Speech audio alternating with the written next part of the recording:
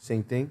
Or how do you play it? It's kind of harder for you, Monica, because you're singing the lyrics unless you're free. Okay. No. Yeah, I gotta tell me that story because something had happened. Okay. The many times that I've forgotten the lyrics. This one time I will never forget, and I will always like be in like shock that I actually did this. We were playing a song that we had recorded already. That song, we've been playing it for like a good 3 years. Yeah. I'm solid on that song, okay?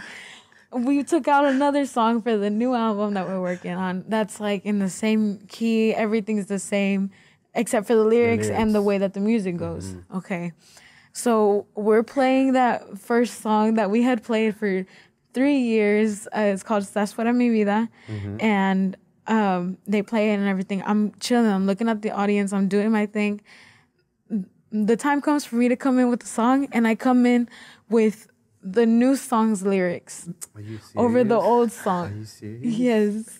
Yes. I can see the confusion though. You know. Okay, you understand my confusion, but it shouldn't have happened. And when I did that, blank face, blank everything. I didn't know what had happened, and I was looking around like, what did I just do?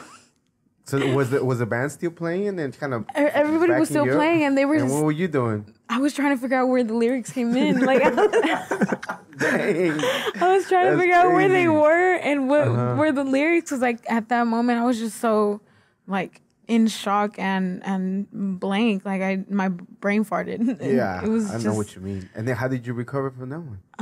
The song kept going, and I came in on the next part.